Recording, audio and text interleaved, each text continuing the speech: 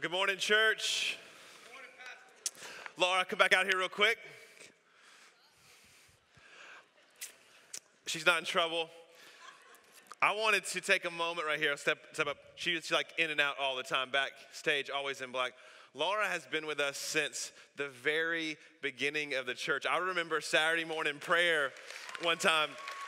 I remember watching Laura leave and go get on a bike and ride home in the rain. I was like, do you need a ride? She's like, no, I love to ride my bike and I love the rain. I'll be fine.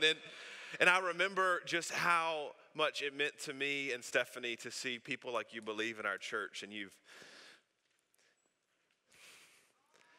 served, you've given, you've done everything so faithfully. And Laura is moving to a new season of ministry and to a new place in our country. And I just want you to know that we love you.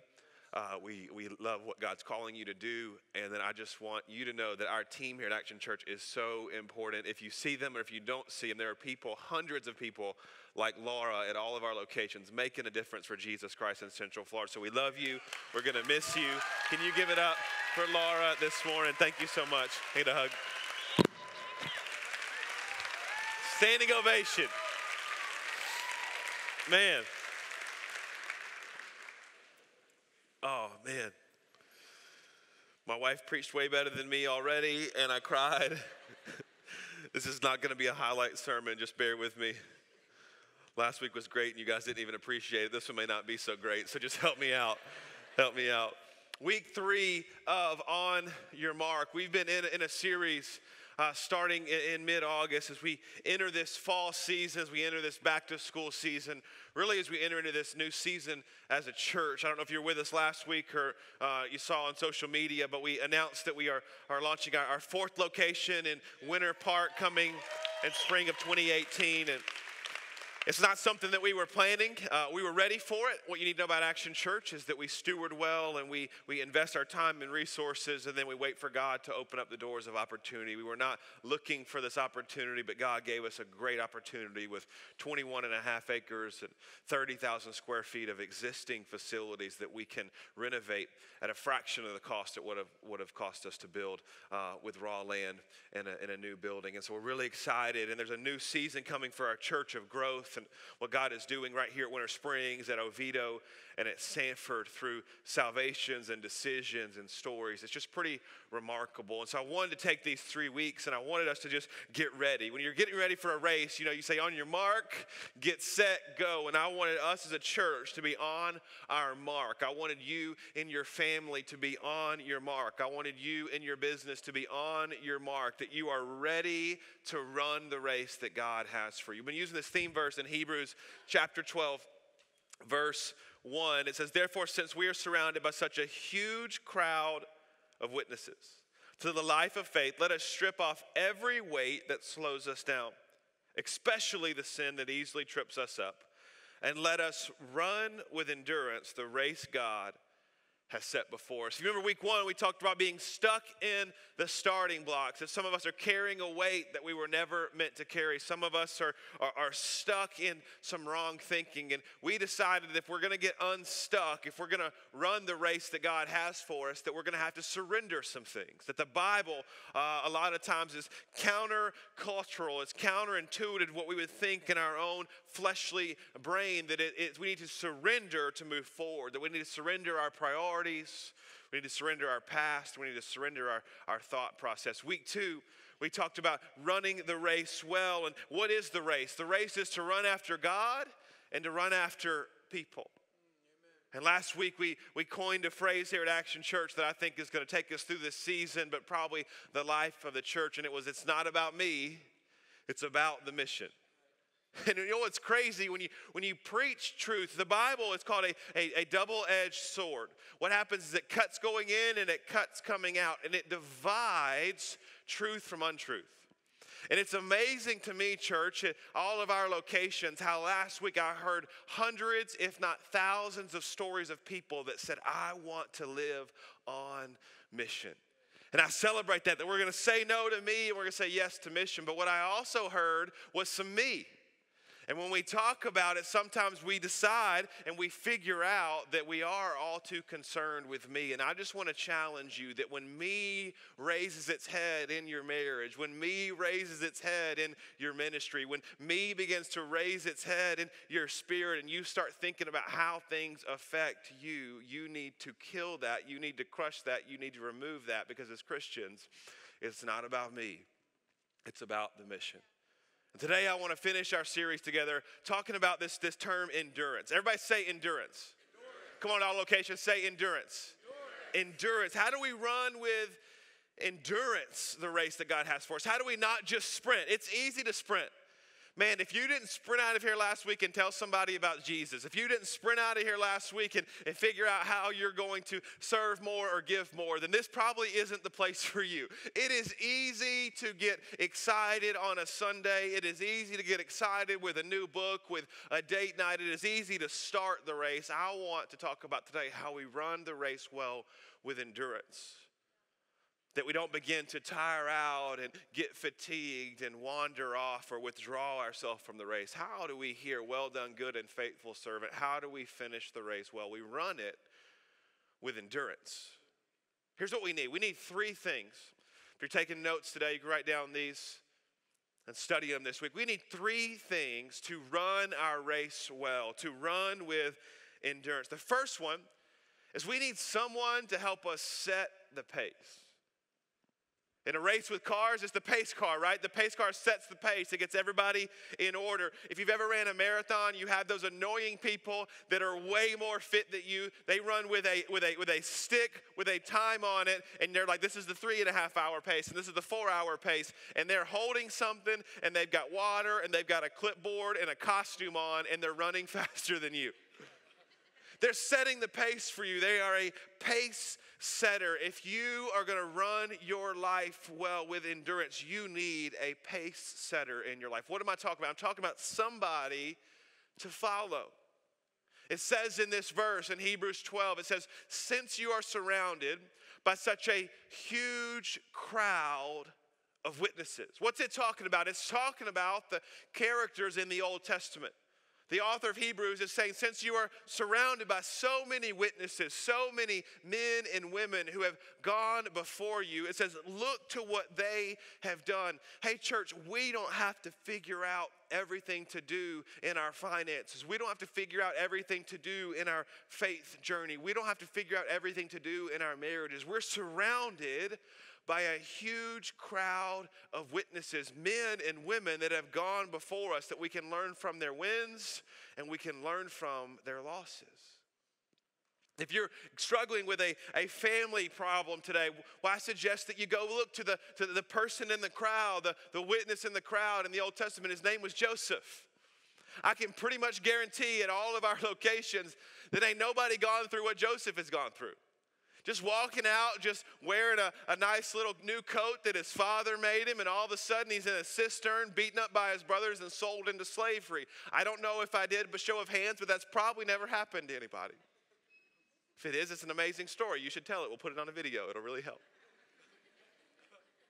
You got family problems? Go look at what Joseph did. He didn't complain. He didn't get down. He knew God had a purpose, and every prison cell and every detour and every place where people from the outside would have looked and said, why are you there? He saw it as an opportunity to progress into the promise that God had made him, and he became one of the most important people in the world through the trial and through the relational difficulty. Don't look just to your situation.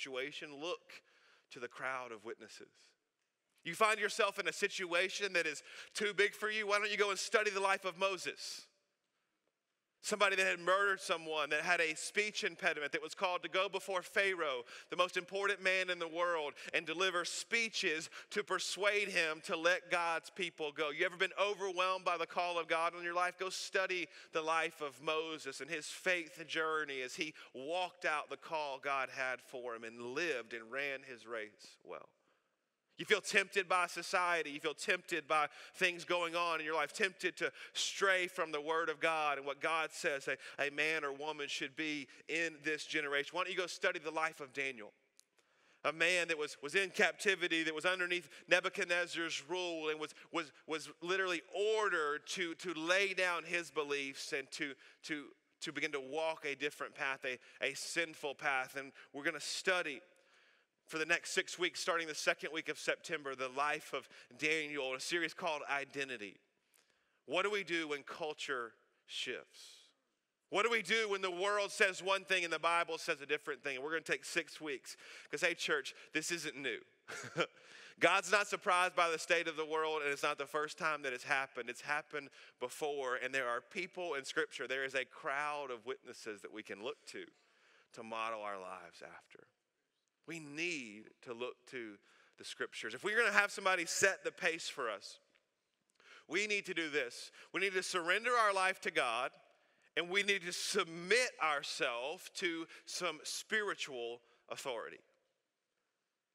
You know, I hear so many times, I see it on Facebook, I hear all the time, I just listen to God, I don't listen to people.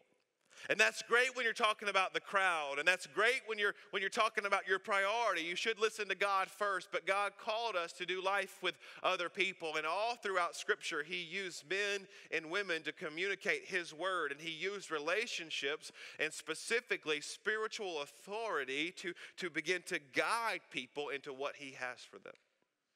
You know, as a pastor all the time, I sit in my office or on the front row or meet people out front, and they begin to come up and start a conversation, and they're looking for biblical advice.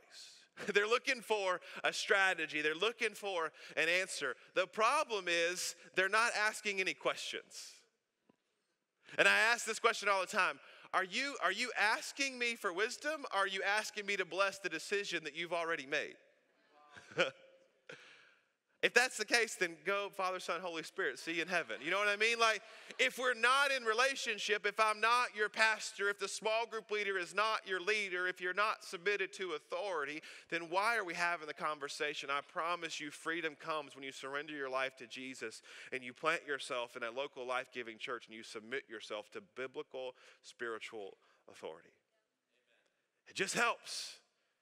It doesn't make sense to our democratic mindset, but it is a kingdom mindset, and it's all throughout Scripture. I'm just here to tell you, if you want to run your race with endurance, you need to begin to follow some people. You need to begin to put your life in the hands of other people, and you're going to get hurt, and they're going to make mistakes, but I think that's all part of the growing process. It's what God commands us to do, surrender and to submit. We need people to help us set the pace. You know, when I look at my marriage, when I look at our parenting, when I look at businesses that I've led, when I look at our church, I don't try and figure out everything on my own. I look to people that have done it well, and I send text messages, and I pay for dinners, and I fly all over the country to say, hey, you're doing it better than me. Can I take you to lunch? Can I ask you some questions? Can I begin to let you set a new pace for this journey that I'm on? Find people to help you. Submit your life to other people. You know, a lot of times we don't like the way our life looks, but we're following the wrong examples. Since you're surrounded by a huge crowd of witnesses. Church, I think that's biblical. I think we should use the Bible. I think we should look back at the Old Testament. We should look at the New Testament. We should look at the life of Paul and the life of Moses and the life of Joseph and Daniel. We should look at the life of Jesus. And that should be the most important. And don't misunderstand me. We should look here first, the huge crowd of witnesses that have gone before us. But did you know at a church our size, there's also a huge crowd of witnesses in these seats that can help you run the race that God has called you to run? Like, there's a huge crowd of witnesses. There are people that have witnessed God's faithfulness through a tough time in their marriage. There are people that have witnessed God's faithfulness bring them through a season of unbelief. There are people that have witnessed God break them free from addiction, and now they're leading other people to experience the same life change. Don't do life alone when you have a huge crowd of witnesses in Scripture and next to you in your row that can help you run your race with endurance. You got to have somebody help set the pace. We need someone to help set the pace in our life. The second one is we need someone to help maintain the pace. We need someone to help us maintain the pace. We need some friends. Everybody say friends. It says, let us strip off. Let us get rid of every weight that slows us down, especially the sin that so easily trips us up. You know, sometimes we're not aware of the sin. And I want to put it real practical for you. You need people to help you maintain the pace. You need people to help you run well. You need people to let you know that you run weird sometimes. Like you drive down Tuscaloosa, you will see some weird runners. You got like the shuffle, you're not, I'm not even sure that's doing anything. Like you got the power walkers, you know what I'm talking about? You got the people that look like they're gonna on death's door. You got the people that bounce and just flail their arms everywhere, like walking around like Conor McGregor, but they're running, you know what I mean? Like they're everywhere. You need somebody to say, hey, you shouldn't run in public. I'm gonna buy you a treadmill. You're embarrassing yourself and everybody that knows you. You need friends to tell you what you need to hear, not what you want to hear. But the term friend is evolving. You know, our friendship is changing. I found some stats this week that friends is evolving. The average American adult has 328 friends on Facebook. 328. 328 friends that like your post and you interact with and you direct message and all that. 328 friends. The same survey found that in 2017, the average American would say they have 2 close friends in real life. 328 in a virtual world, in an internet society, 2 real friends. That's down from 6 real friends 25 years ago. The average American would say they had 6 people that they were close to. And 20% of those surveyed said they had 0 friends at all. We need people to help us maintain the pace, but that term friend is evolving. It's not actually a close relationship. It's not actually a brother or sister. It's not actually somebody that would walk through something with us. It's just somebody that would like our post on Facebook and interact with us from a distance. The problem with the way our friendship is evolving online is that we're beginning to seek this thing called immediate affirmation. That I need to live my life for immediate affirmation. That if I post something, that I just wait and see how many people like it. And if you like it, I love you. And if you comment on it, I really love you. And if you share it, you're my bestie. And if you put a heart on it, you're my bae. And if you all of these things, and it's that immediate affirmation, and what it does is this term scientists are calling it's deferred loneliness. That we're so empty and we're so alone. 20% of people would say they have no friends. The majority of people would say they only have 2 close friends. But we defer that loneliness by getting on the internet and having this immediate affirmation that begins to fix the symptom but doesn't fix the root of the problem. That I have this need to be loved, that I have this need to be affirmed, that I have this need to know that somebody cares about me. And the void is real, and the void is not going anywhere, but we medicate it with immediate affirmation. And scientists are actually saying there's a chemical, dopamine, that's released in your brain that's addictive, that it's becoming that we're getting so used to the immediate affirmation that some of us are not even seeking real affirmation anymore. We're just pursuing a counterfeit. Sounds to me like the enemy. To take something that God gave us as a friend, as a relationship, as people that would help us maintain the pace, and to trade it in for a counterfeit of 328 people that don't actually care about what you're doing. They're just liking your post, so you'll like their post, and they're just on there trying to make themselves feel better as well. No, we need real friends. We need real friends. The friend term is evolving. We need immediate affirmation. I'll give you one more thought here before we move on.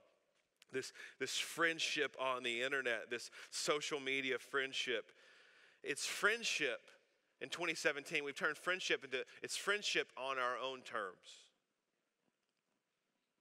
That's why we don't like to call anybody anymore. We don't like to meet because we may be forced into a conversation. If we just text, we're in control. I don't have to text you back. If I'm really angry, I'll start the text and let those 3 dots just sit there for a couple days. It's mean. It's rude. There's a special place in hell for those people that do that. I'm just kidding. But maybe. I'm not God. We're in control. I can like your post or I can not like your post. I have control over you. It's friendship on our own terms. And friendship on your own terms is not friendship at all. It's giving yourself to someone else. We need real friends because life can be tough. Have you ever felt weighed down by life? Have you ever felt that you can't carry it anymore? Like in your relationships, in your marriage, in your business, the stress that you're carrying, that I just can't do this anymore. I need a couple people. I need 3 guys to come up here with me. I want to show this. Just 3 people. Come on. It doesn't matter. Just come on. Anybody else? Come on, Evan. I'll just stand right here in the line, okay? You guys shoulder to shoulder. This is going to be a little difficult. This is perfect. This will work perfect. Adapt. I'm going to adapt right here. What's your name? Dylan. Man, Dylan, are you serving Action Kids right now? Come on, Dylan. Dylan's serving in Action Kids. How old are you, Dylan? Dylan is 12 and serving Jesus. What are you doing with your life? Awesome. Dylan is representing all of us. Dylan is, it's heavy. School is stressful. So he got some friends issues. He's got some stuff going on, and life is heavy. You guys just step out of the way for a second. If it's just Dylan, man, he is going to be broad. It's right. These shoulders are not going to carry all of the weight that Dylan has to carry. In his school, in his home, in the race that God has for him. These things are swole. I can tell you work out, Dylan. You are crushing life. That shirt barely fits. We need to get you a bigger size. But these things are not going to be able to carry the weight of the world. They're not going to be able to carry all of the relational baggage. They're not going to carry all of the stress. They're not going to be able to carry everything. That's why we're not called to do life alone. Because when it gets heavy, come here, Evan. When it gets heavy, he can link arms with one of his friends and they can get down on his level and meet him where they are. And look what we just did. We just doubled our capacity to carry the things in our life. That's why it says if you feel attacked, can you grab someone? Ecclesiastes says if you can be attacked, but 2 can stand back to back. 2 can stand beside each other and they can conquer anything because they are protecting each other and they are carrying weight. It says, can you grab a third? Come on over here. A third. Now we've tripled our capacity to carry the weight of the world. Don't do life alone. Don't do life alone. Thank you guys. Thank you so much. Can you give him a hand? Dylan crushed it.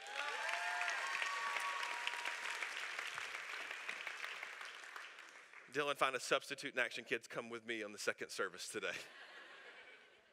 We need real friends because I have weeks where I feel alone and I feel like I can't carry it and I can call somebody. If you don't have somebody that knows everything about you, you are in a dangerous, dangerous place. My pastor always says, he says, you're only as sick as your secrets. And if there's somebody that doesn't know what you struggle with, if there's somebody that doesn't know your weaknesses, if there's somebody that doesn't know that if there was an area that you were going to fall, this would be it. And if they're not there linking arms with you and helping support you, you are one step away from stupid. And we need real friends. We need friends that are going to tell us what we need to hear, not what we want to hear. And can I just tell you, we serve a real God who is all powerful, and at the end of the day, we know that he wins. The war has been won. But can I tell you that too many Christians are losing the battle because they're surrounding themselves with people that are telling them what they want to hear. I've got situations in my life so close to me and so personal to me that they are surrounding themselves with the voices that encourage their sin and encourage their comfort and encourage them to do things that feel good and encourage them to listen to what they want to hear. Can I just tell you, the enemy will always whisper in your ear what you want to hear. You need Christians. You need a church. You need somebody to help you maintain the pace by telling you what you need to hear. That what you're doing is wrong. and it's separating you from God, but there's a better way. We need people to help us set the pace. We need to need people to help us maintain the pace. Thirdly, we need people. We need someone to help. You're like, did you not finish the statement? No, I finished it. Like if you're going to be healthy, if you're going to run with endurance, you need somebody to follow, you need somebody to link arms with, and you need somebody to look back and say, hey, you're doing okay. You can run with me. You can follow me. You can draft with me. I will cut the pace. I will blaze the trail. Just step in for a little while and we'll run this race together. Church, you need someone to help. I wrote this down this week and I don't want to mess it up because it was the moment. It was the revelation for me in the message. It says this: sometimes we don't need another remedy for the past, but a reason to live differently for the future. Some of you are not going to get free by looking back. You're going to get free by looking forward to what God has for you in your future and not what the enemy stole in your past. You need someone to help.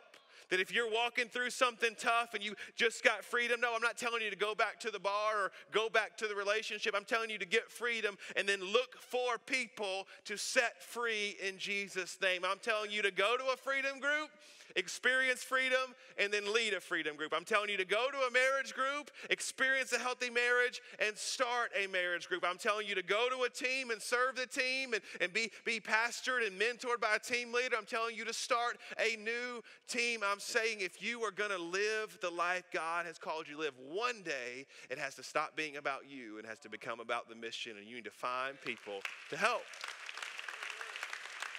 We need someone to help. And I'm just telling you today that Step Forward, joining our team, is not something that we need, it's something that you need. There's an opportunity for you to take your eyes off of you, and even in some pain and even in some things that still need to be worked through, to begin to take your eyes off of you and put them on Jesus, and begin to take your eyes off of you and put them on the needs of other people. Can I just tell you, the most fulfilling thing that I get to do is to see people like Laura, and see people wearing a blue shirt, and to see people wearing our highlighter yellow shirts so they don't get killed by you crazy drivers in the parking lot, serve in their place. Can I just tell you that I believe this with all of my heart, that every person that serves at Action Church, whether it be in a small group, whether it be through faithful tithing, whether it be through setting up or tearing down at Winter Springs or at Haggerty, whether it be serving on Saturday in Sanford with Pastor Kenneth at our block party, that everybody on the team gets an equal reward in heaven for what we're a part of. This isn't about me. This is the body of Christ. I get to be the mouthpiece for a few years, but there are feet and there are hands and there are people that go into the community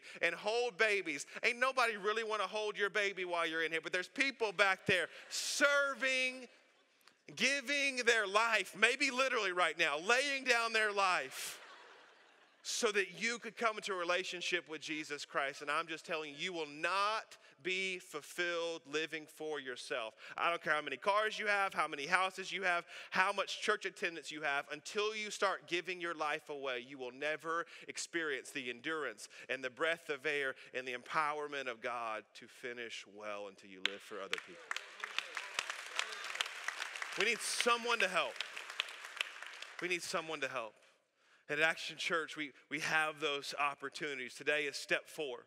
We don't ever do anything without a system. If we tell you to invite, we're going to give you a shareable graphic on social media. If we tell you to invite, we're going to give you an invite card. If we tell you relationships are important, we're going to give you a way to get into relationships. Today at all of our locations, we're going to have small group lunch. You can go out and sign up for a small group. Get involved in relationships. You can plug into a healthy community that will change your life. Small groups will change your life. And you may be thinking right now, well, it's small group launch weekend and you're paid to say that. And you're right. You're absolutely right. It was strategic. We are definitely promoting small groups today. But that's why I don't want you to take my word for it. I don't want you to take my word for the power of relationships, the power of groups in our church and in our life, the power of finding somebody to help set the pace, maintain the pace, and then someone to help. Why don't you take a look at a story of life change from a couple in our church that saw their life changed in Freedom Group and now are making a difference at Action Church.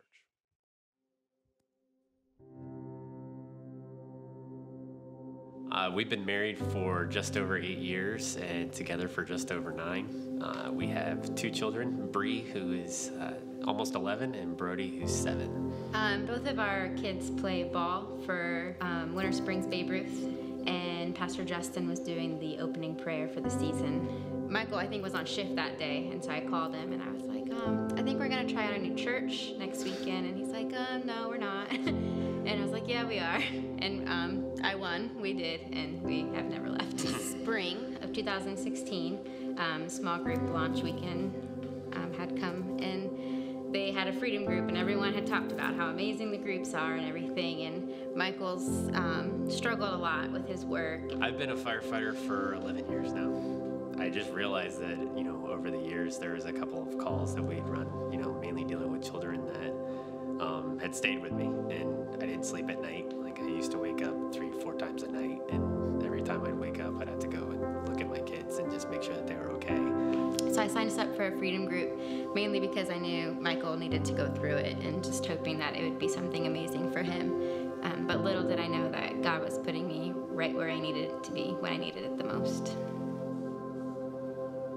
We were probably about halfway through freedom group, 4 weeks in, and I was at the fire department coming off shift that morning. My mom had called me at like 6:30 that morning. I tried calling her back and she didn't answer, and trying to figure out what's going on. And then it was finally about an hour later, she finally called me back, and she told me that I needed to come over because my dad had just been arrested for child pornography. The first few weeks were pretty rough, and just trying to find out why and where my mom would go from here, 38-year marriage and this big secret. And so there's a lot to wondering, like, how much of your life is a lie.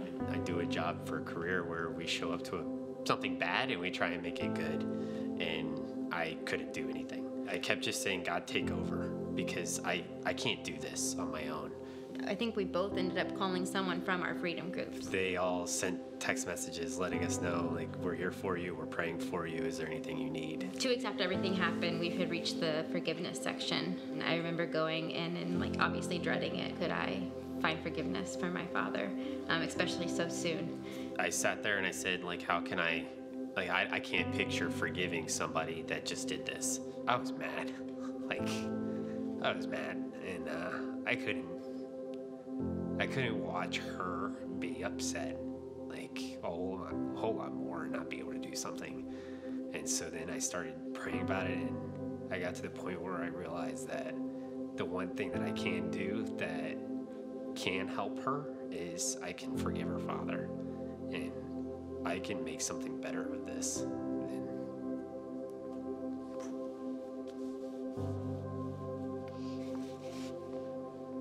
I think we left group that night, and I had decided that I needed to go and visit my dad. It was I hadn't seen him yet since everything happened. I made an appointment, and a week after that week, I had gone and visited my dad for the first time and saw him eye to eye, and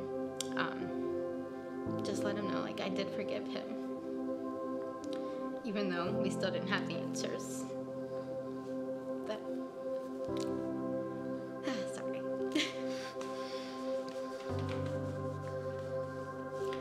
And so that one visit actually led into me going every single week to visit my dad.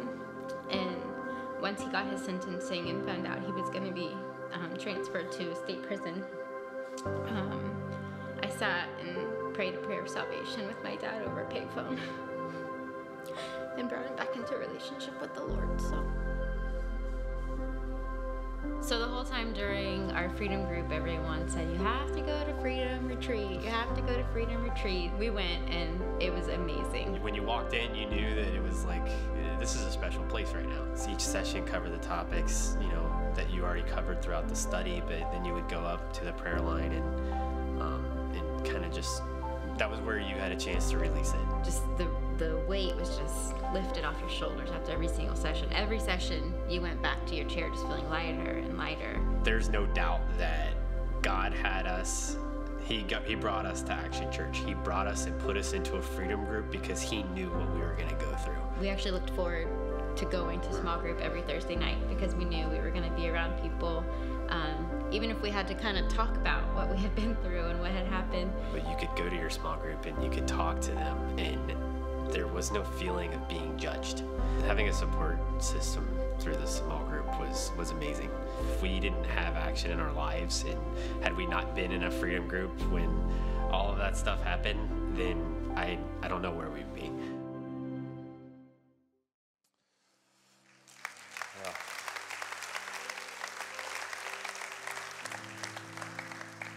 You know, what I found is that relationships, and in the context of our conversation today, small groups make the good times great and the tragedies just a little more tolerable.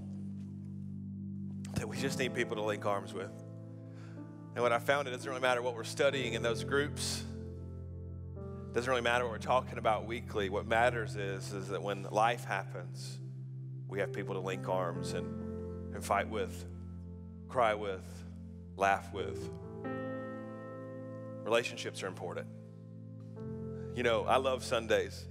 Sundays are so much fun. I think our Sundays are really, really good. The sermon's great. But I don't even really remember what I talked about a couple weeks ago. I remember last week. Last week was good. 2 weeks ago, kind of gray. How many of you could name the series we did this summer? Probably very few. It was the Holy Spirit, and it was awesome, and you should remember it. But I'm just here to tell you that sermons are okay, and Sundays are okay, and they're needed, and they're a part of what we do, and lost people get found. That's the most important thing. But if you are going to run with endurance, it's who you're doing life with. When I look back to life-changing moments, I don't remember a quote, and I don't remember a moment in a service. I remember a person. Most importantly, I remember when I met the person of Jesus Christ and everything changed. But I remember my pastor at 19 years old, Lane Strands, telling me things. I remember my mom and dad speaking the word of God and counseling me through things. I remember people that pointed me to Jesus, and my life was never the same. Life change happens in relationship with God and in relationship with other people. Don't do life alone. Let's bow our heads at all of our locations today. Every head bowed. Every eye closed. I want to give you an opportunity right now to start the most important relationship of all, a relationship with Jesus Christ.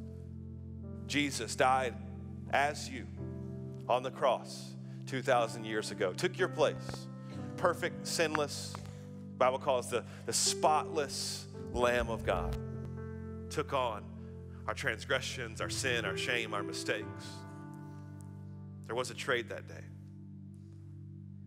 It says if we will but confess with our mouth and believe in our heart that he is Lord, that we can accept that gift and receive that relationship. If you want to do that today at any one of our locations, you say, Pastor Justin, today is my day of salvation. Today I'm giving my life to Jesus Christ for the very first time. Or maybe you're in here today and like me, you grew up in church, you walked aisles, you felt the Holy Spirit goosebumps, but you would say, Pastor Justin, I've never given Jesus control of my life. He's never been number one, and today he's going to be the most important relationship. I'm giving him my life by recommitting my faith in him. So for the first time, or maybe for the first time in a long time, would you slip your hand up at all of our locations? Come on, right here in Winter Springs. Come on, Sanford, Oviedo, raise them high so we can see them. Locations are taking their services right now.